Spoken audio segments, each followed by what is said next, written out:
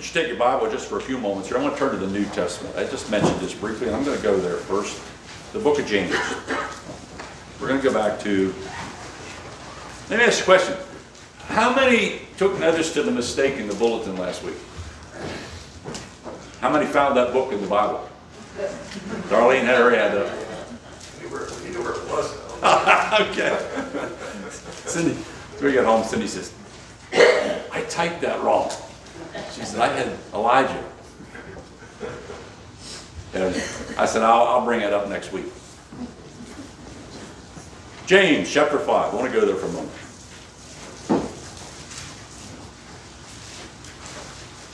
I want to start here because as we get into a little more of what Elijah is all about, I want us to focus a little bit on his heart for the things of God. The heart and the connection that was there. James chapter 5.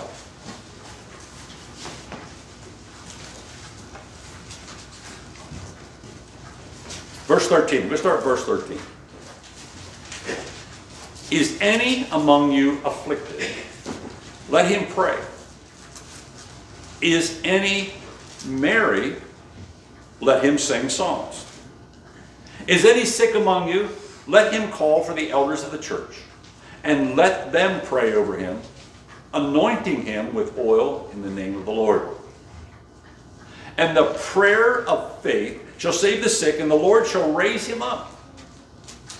And if he have committed sins, they shall be forgiven him. Confess your faults one to another, and pray one for another, that ye may be healed. The effectual, fervent prayer of a righteous man availeth much. Verse 17. Elijah was a man subject to like passions, as we are. And he prayed earnestly that it might not rain. Think of that. He prayed earnestly that it might not rain. And what does it say? And it rained not. For the space of 3 years and 6 months.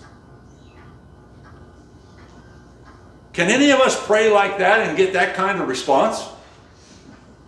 Are we that connected with God, the creator of the universe, to get a result like that?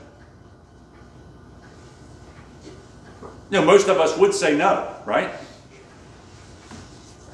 But does it mean we can't be? Could we see the results? You know, I'm not talking about stopping up the skies and no rain for 3.5 years.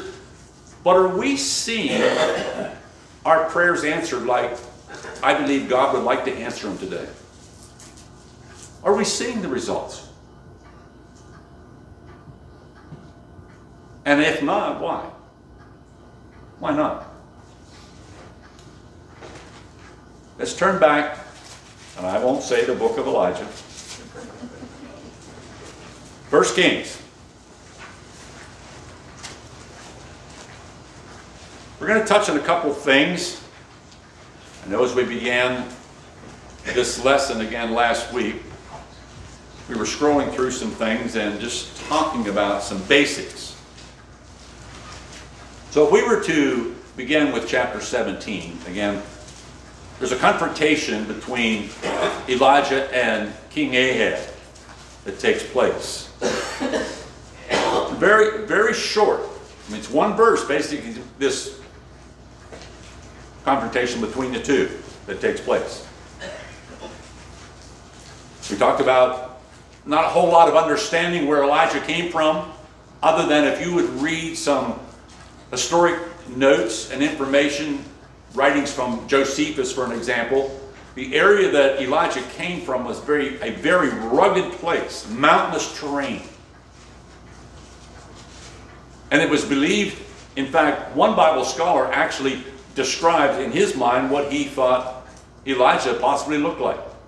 A big towering man, very muscular, in excellent shape. And we might even talk a little bit about that as we see some of the things that Elijah himself did that seemed almost supernatural.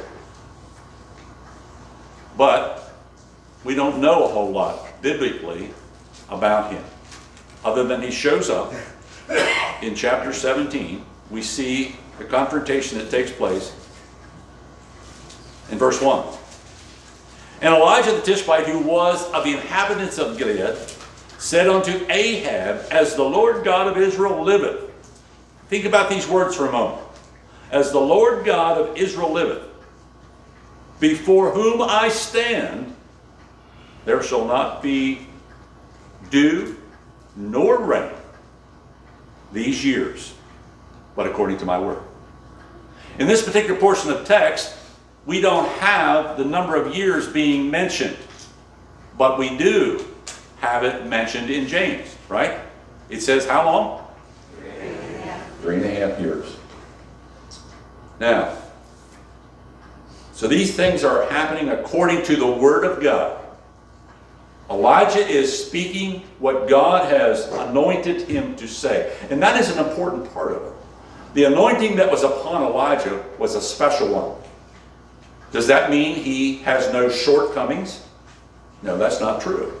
Because down the road, scripturally, we will see that there was a place in which Elijah was no different than us.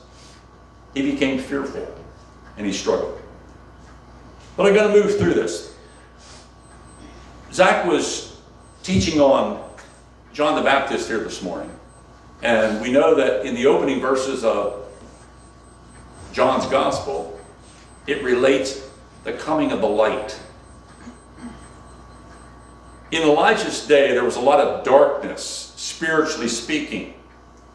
And there was a need for some illumination, spiritual illumination. There was prophets of God that were working for the basic things of God. But because of a relationship that King Ahab, who was an Israelite, who was a Jewish man, a king, but had married into, you might say, the world. His wife was Jezebel.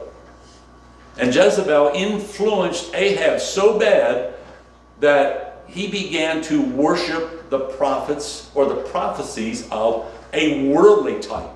Of Baal is what took place. Because that's what Jezebel was all about.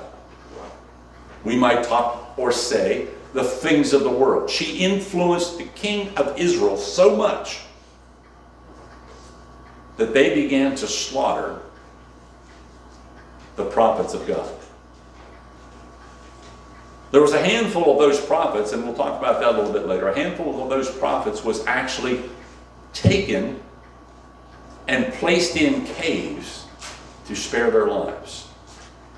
I want you to just mentally note that for a moment. There was 100 prophets of God that were cared for by a man by the name of Obadiah, placed in 2 separate caves during this period of time that we're talking about here.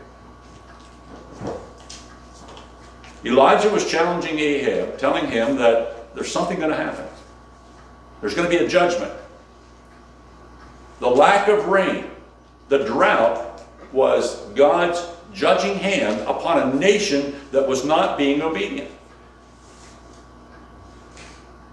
You know, as I read some of these scriptures, I think, you know, those people should have wised up after a while because they had been through so many of these things. You would think, you know, sooner or later, you're going to understand it. You go against God, you're going to suffer.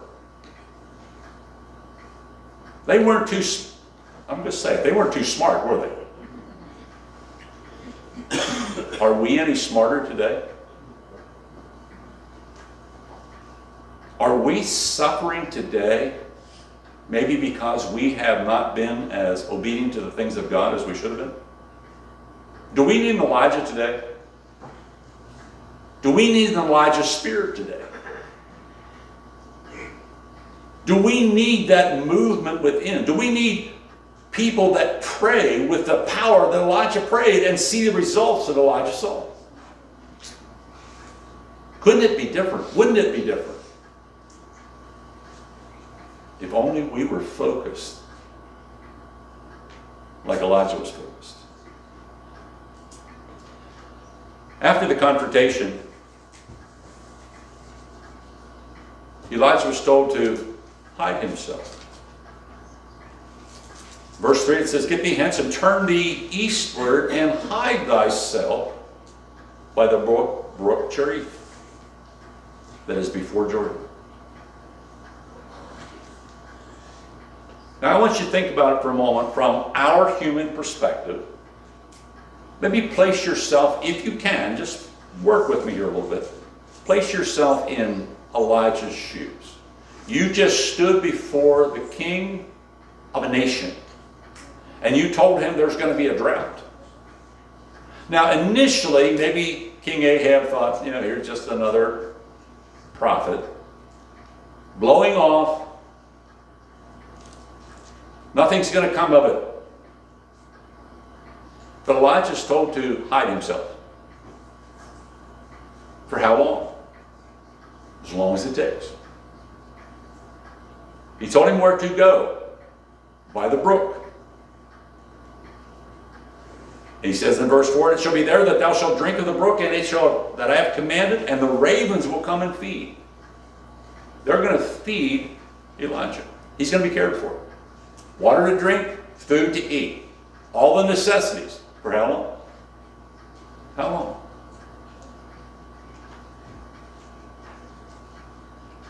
It was quite some time. Drought continued to get worse. And I'm sure by this point that Ahab was a little more in tune with what Elijah was talking about. Things are drying up. Water's becoming scarce. Crops are failing. But where is this man now? Could you imagine if someone would have told you that? You'd have probably been trying to find them. And I'm sure Ahab was. And I'm sure that's why God told Elijah to hide himself. Because during this time period, the anger of Jezebel against the prophets of God continued. The slaughter continued.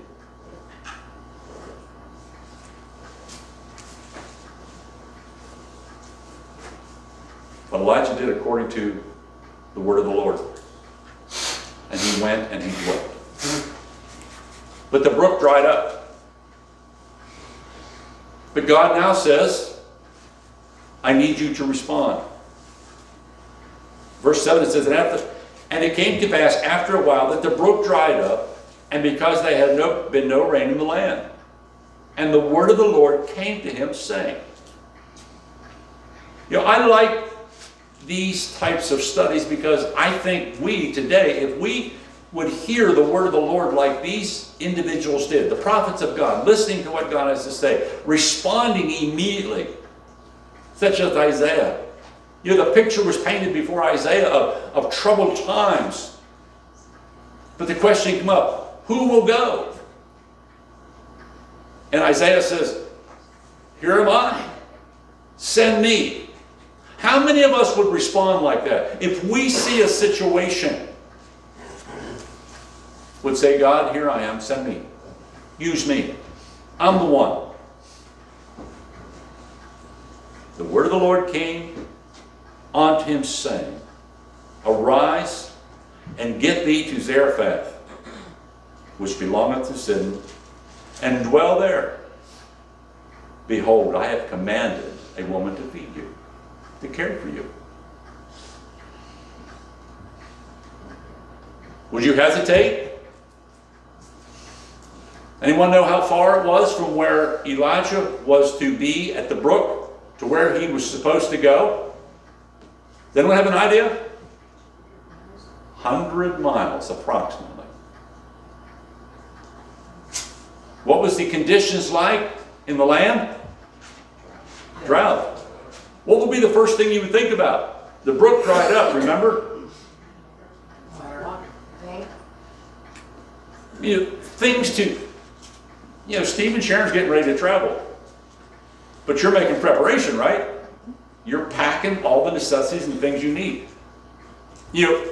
3.5 years is a long time. I don't know how long Elijah was out by the brook until it finally dried up.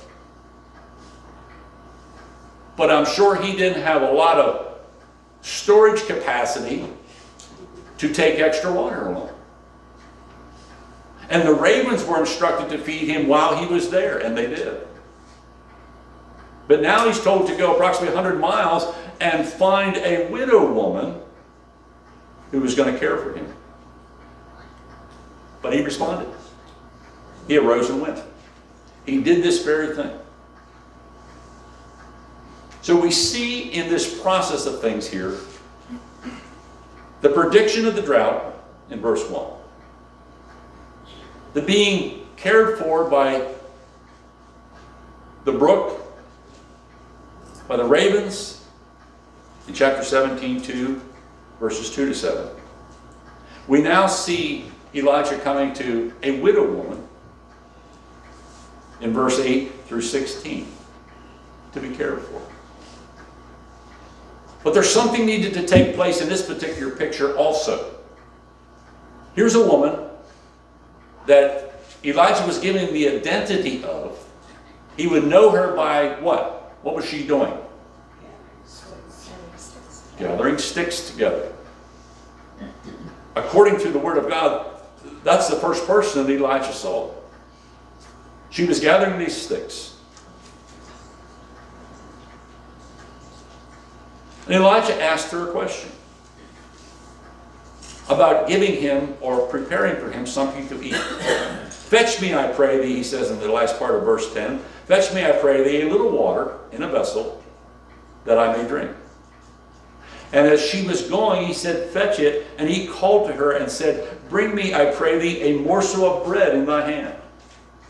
You know, we're talking again in a day that's difficult for us to grasp of what these people might have been living like, especially as this drought continued to take its toll on the people. She was to help sustain him in the things that he needed. But I'm sure we know the scripture. There wasn't a whole lot that she had. This woman began to tell Elijah. In verse 12 she says, I'm gathering sticks that I may go in, that I may make a meal. I'm paraphrasing here a little bit right now. That I may go in and dress it for me and my son, that we may eat. And what? Die. What she's saying is this could be our last meal, right? We eat the last of what we have, and we're going to die. But Elijah said to her, fear not. This is, again, the parts that I like about this. Elijah was so confident in his relationship with God that he was telling her now, don't you be fearful, but make me thereof a little cake first, and bring it unto me, and after make thee for thy son. For thus saith the Lord God of Israel, the barrel of meal will not waste, neither shall the cruse of oil fail, until the day the Lord sendeth rain upon the earth. If you're all out of the essentials of life, and someone says to you, you give me the last of what you have first, and what you end up with, or what you don't have, will never fail. Would we trust it? You give me the last dollar you have, but you're always going to have a dollar in your pocket. Would you trust someone like that? Can we outgive God? Can we outgive God in these situations? There's no way. If we trust God, if we have the Elijah spirit within us, if we have the heart and compassion that Elijah had for the things of God, we would see the results in the day in which we live. She went and did as she was told. It says in verse 16, and the barrel of meal wasted not, neither did the cruse of oil fail, according to the word of the Lord, which Elijah spoke. But now something else happens to this poor widow lady. The son that she had, the son that she was hoping to prepare a last meal for, passes away. In verse 17 it says, "And it came to pass after these things that the son of the woman, the mistress of the house, he fell sick. And his sickness was so sore or so bad that there was no breath left in him. And she said unto Elijah, What have I to do with thee, O man of God? Art thou come unto me to call my sin to remembrance and to slay my son? And he said unto her, Give me thy son." Again, thinking in the verses we opened with there in James, I believe there's powerful information available to the believer today in regard to how we should be praying. The effectual, the fervent prayer availeth much. But I'm not sure we believe that as much as we should believe that. I'm not sure we understand what Elijah is saying here right now in regard to the things that are going on. The woman has just experienced something in regard to the food not ever running on. But now she's coming back because of something. I mean, it's a serious situation, don't get me wrong. I'm not trying to explain it away. But her son gets sick and dies. I'm sure there would be a certain amount of frustration and anger come from any one of us. What do I have to do with you? Why did you bring this upon my household? But Elijah says, Give me the boy.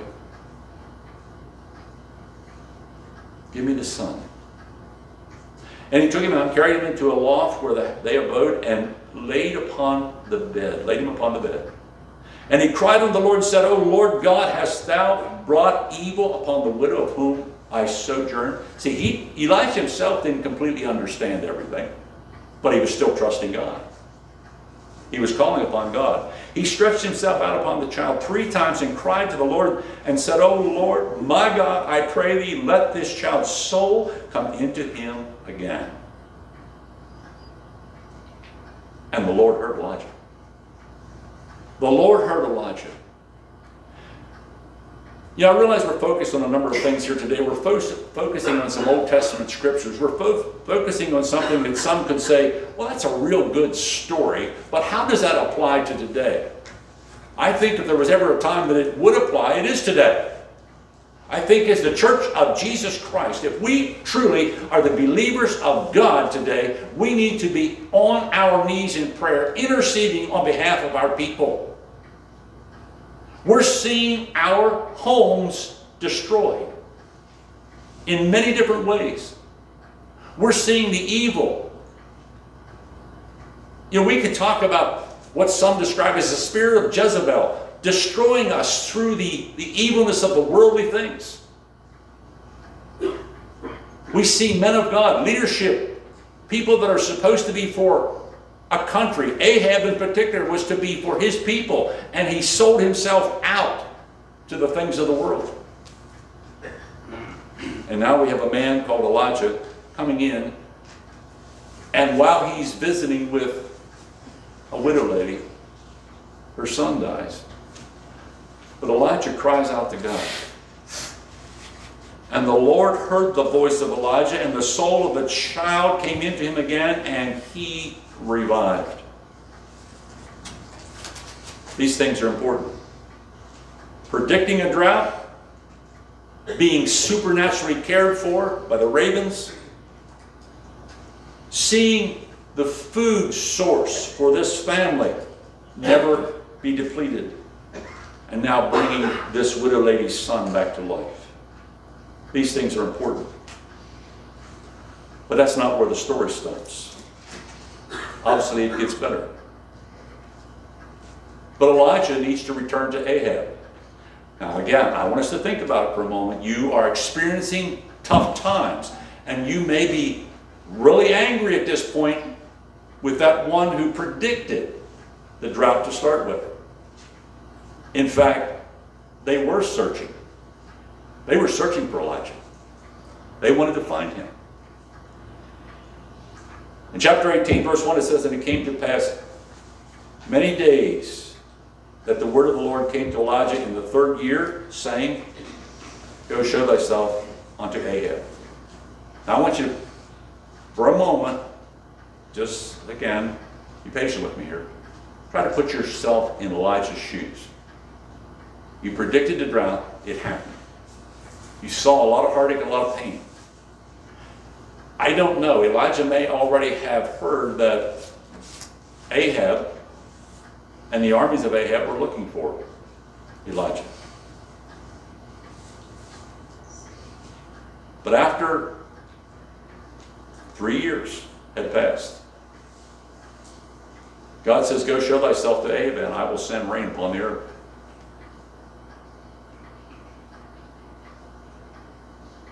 Did Elijah go? Would you have went? Knowing that your life could be done away with? Knowing immediately as you approached Ahab that could be your death sentence? It says in verse 2, Elijah went to show himself unto Ahab, and there was a sore famine. Things were tough. People were angry. People were frustrated. But Ahab called what is described as his governor to his house. But Obadiah feared the Lord greatly, it says. For it was so, when Jezebel cut off the prophets of the Lord, that Obadiah took 100 prophets, hid them by 50 in a cave. Now again, I want you to think about something here. This man, a man called Obadiah, took 100 prophets of God, hid them in 2 separate locations, and fed them with bread and water. There was a drought, right? There was a lack of food, right? How many prophets of God? 2 different locations. How many of us would have took on the challenge? Because if Ahab or Jezebel would have found out, do you think they would have spared Obadiah?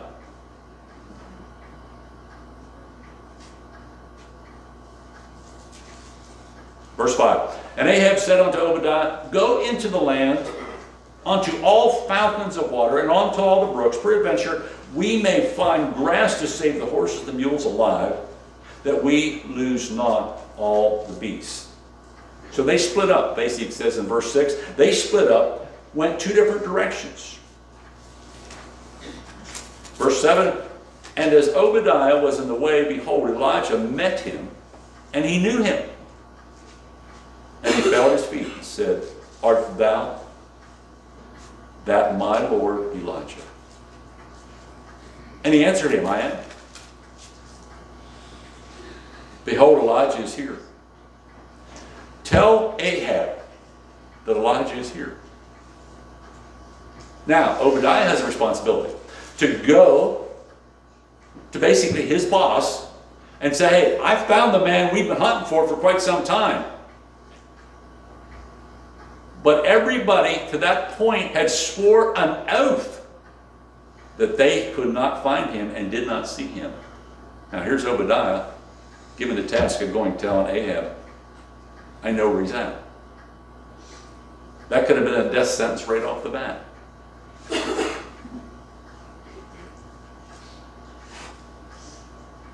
Verse 12, it says, and it shall come to pass as soon as I am gone from thee, that the Spirit of the Lord shall carry thee thither, and that I know not. And when I come and tell Ahab, and he cannot find thee, he shall slay me. But I, thy servant, fear the Lord from my youth.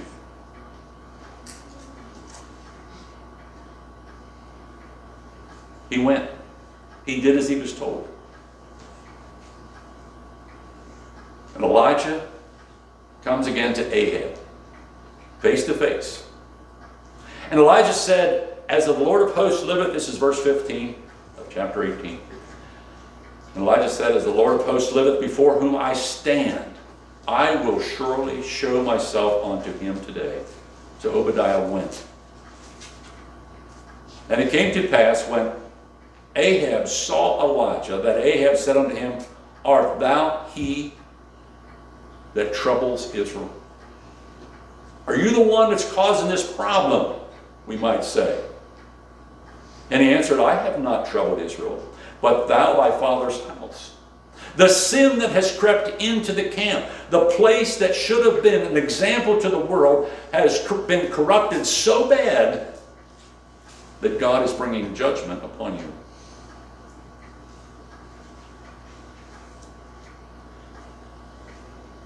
But Elijah was bringing a challenge before Ahab.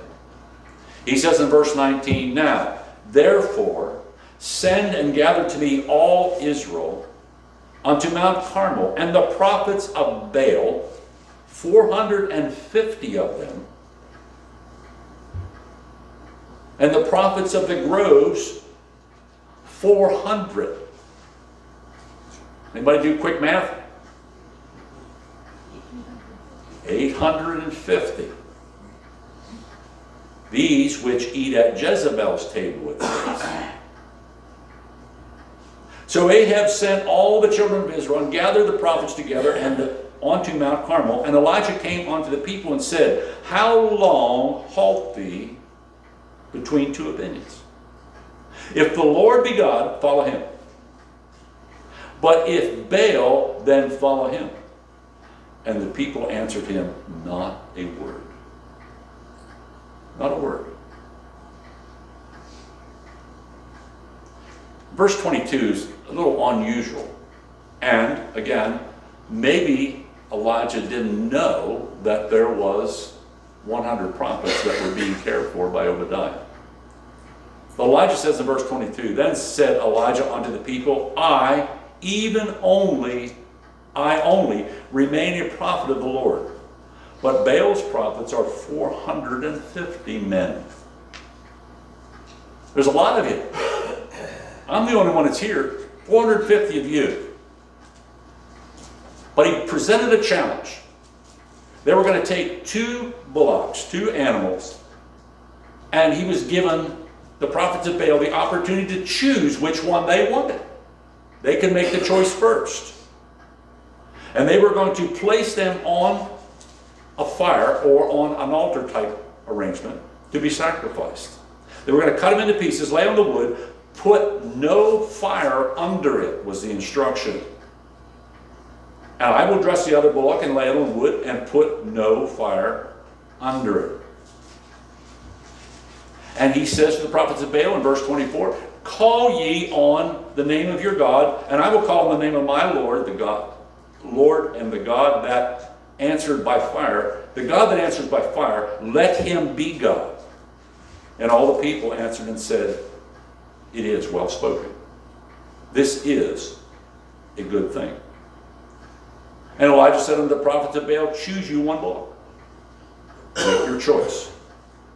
And they took the bullock and they prepared it. They dressed it. They called on the name of Baal from morning until noon, saying, O Baal, hear us. But there was no voice. You were well aware of the story. I know we've heard it before. These individuals danced and chanted and shouted and done all they could do to try to call down fire to consume this sacrifice that was now placed upon this wood. It says in verse 27, it came to pass at noon, and Elijah mocked them. He was making fun of them now. Cry louder. Maybe your God is asleep. Maybe he's took a journey. And they cried even louder, it says in verse 28. They even went to the extent of trying to demonstrate something by cutting themselves. Like this is going to move their God. In verse 30, Elijah said unto all the people, come near unto me. And all the people came near unto him, and he repaired the altar of the Lord that was broken down. And Elijah took 12 stones. Listen to the pieces here we're talking about. He took 12 stones, according to the number of the tribes of the sons of Jacob, unto whom the word of the Lord came, saying, Israel shall be thy name. And the stones he built an altar in the name of the Lord. And he made a trench around the altar as great as would contain 2 measures of seed. And he put the wood under and cut the bullock in pieces and laid him on the wood and said, Fill 4 barrels with water and pour it on the burnt sacrifice and on the wood. And he said, Do it the second time. And they did it the second time. And he said, Do it the third time. And they did it the third time. And the water around the altar, and he filled the trench also with water. And as it came to pass at the time of the evening offering of sacrifice, Elijah the prophet came near and said, Lord God of Abraham, Isaac, and of Israel, let it be known that the day that our God in Israel, that I am thy servant, and that I have done all these things at thy word. Now there's a couple things I want us to picture here in what just took place. Obviously, the prophets of Baal couldn't get the job done, right? It didn't happen. But it says Elijah rebuilt the altar of God. He placed something symbolic. The stones, the 12 stones, identifying the 12 tribes of Israel. He brought in the wood. They dug a trench. Now I want you to think about something for a moment. 3.5-year drought. What could be the most precious thing that was being used in this picture right now? Picture in your mind. The most precious thing. The water. Now, I don't know where they got it. Maybe they carried it all the way from the Mediterranean Sea. Maybe it was salt water. But they would still had to do that, to follow the instructions that Elijah laid before them.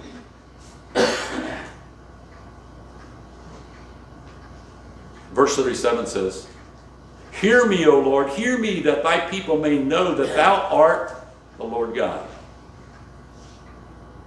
Do we know today that God is God? Do we know who God is? Do we have a personal relationship with Jesus Christ? Can we put all the pieces together and know who He is? We're going to talk about the parts that make up this picture before we close here. I'll try to make it quick. The first thing that needs to take place, we've talked a little bit about this in past weeks. There needs to be the necessary sacrifice. In Elijah's picture, what's the sacrifice? What is it? The bullocks. They brought them in.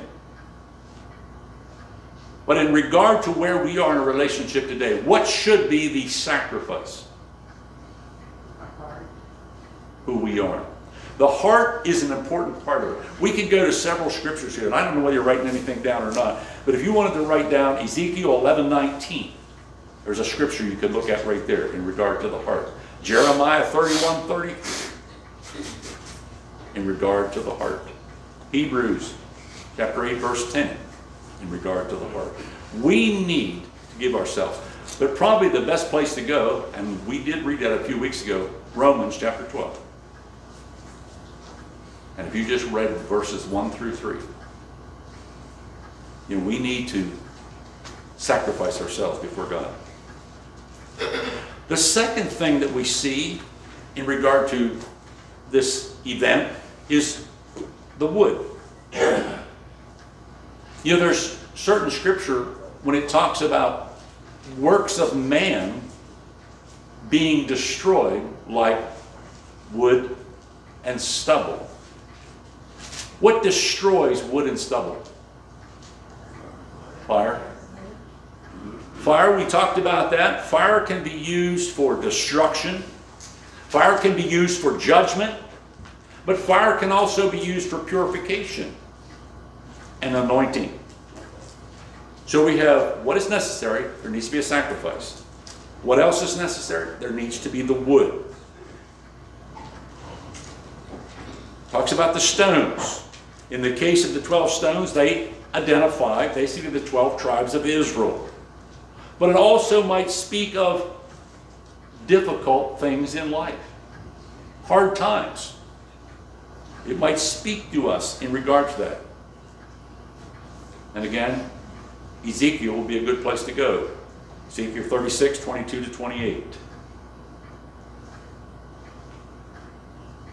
But there's a mention of the dust. Do we have anybody in here that doesn't have dust in their home? Does it serve a purpose? It's worthless, isn't it? Useless things. Useless things is what it amounts to. The fifth thing we have is the water. They were instructed to drench everything with water. And they did. Water speaks. In this case right now, Elijah's scene speaks of an impossibility. If you were to take a match or you were to take a torch and you walked up to this whole setup now that was drenched 3 times with water, do you think you could light it off? Have you ever tried to light a wet brush pile? Bill, does it work? Doesn't work, does it? We need dry material if we're going to start a fire. Was it there?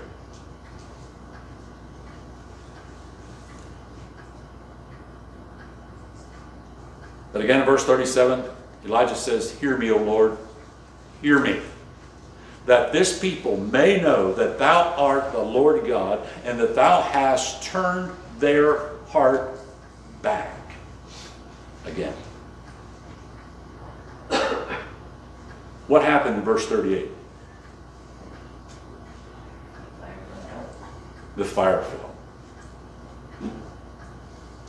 Would you like to have been a witness there on Mount Carmel when that happened? Would you like to see the fire of God coming out of heaven as Elijah prayed to his God and that all-consuming fire fell upon that altar of sacrifice that was before those people? What do you think they did?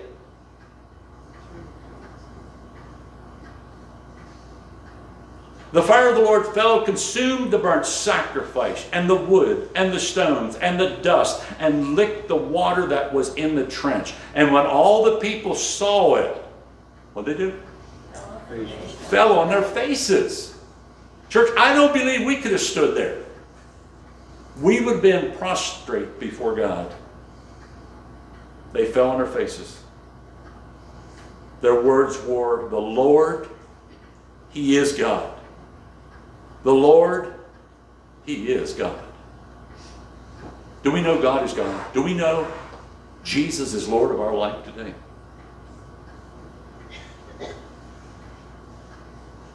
God will provide, won't He? God will provide. He will take care. He will meet our needs.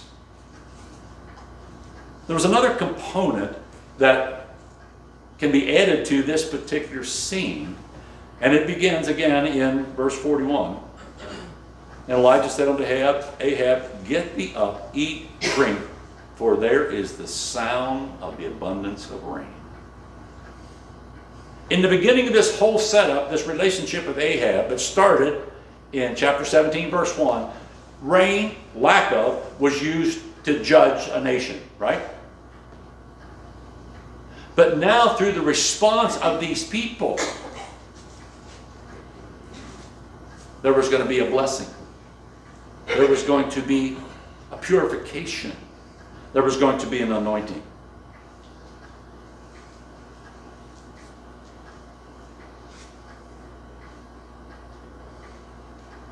Something takes place in the last part of chapter 18.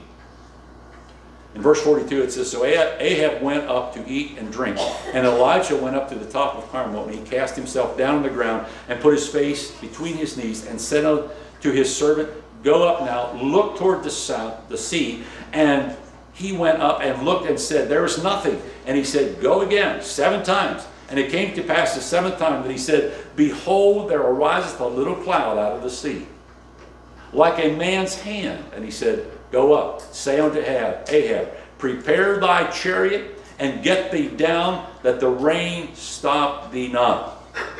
And it came to pass in the meanwhile that the heaven was black, and the clouds, and the wind, and there was a great rain. And Ahab rode and went to Jezreel.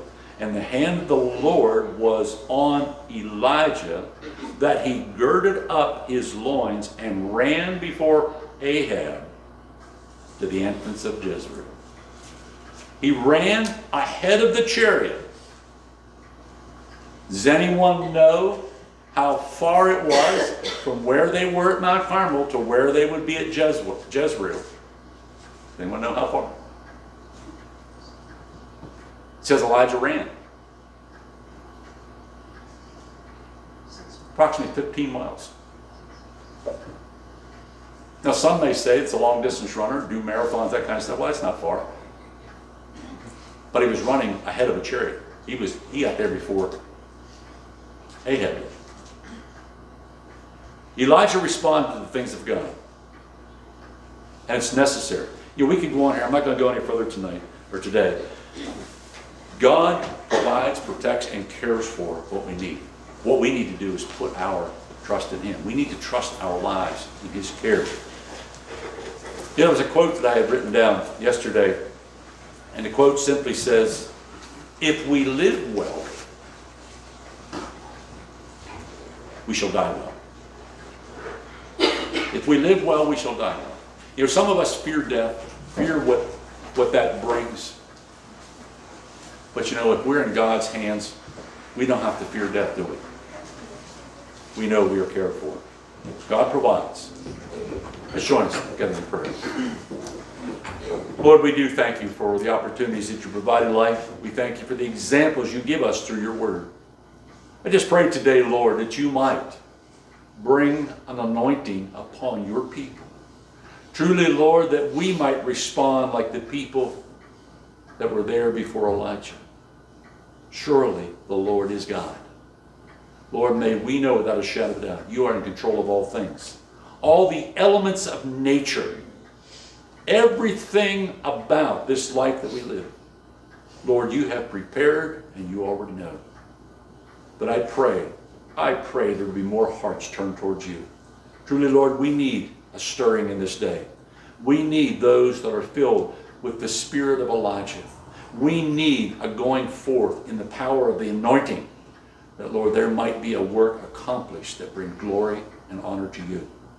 Lord, just guide us into this week, and I pray that all that we say and do might point another toward you. We give you praise. In your name we pray. Amen.